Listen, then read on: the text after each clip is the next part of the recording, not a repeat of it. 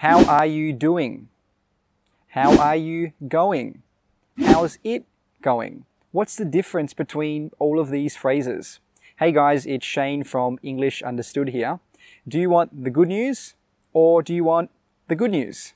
The good news is these phrases normally have the same meaning when they're used as a greeting. They just mean, how are you? So that means you can use any of these phrases when you want to greet someone and you don't want to use the phrase, how are you? When you want to use something different. Easy, right?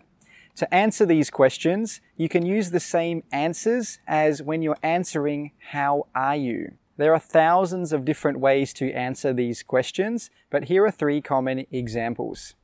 I'm good, thanks. Yourself? I'm not bad, thanks. You? I'm very well, thank you. How are you? This is a more formal answer. So how are you going? Comment down below.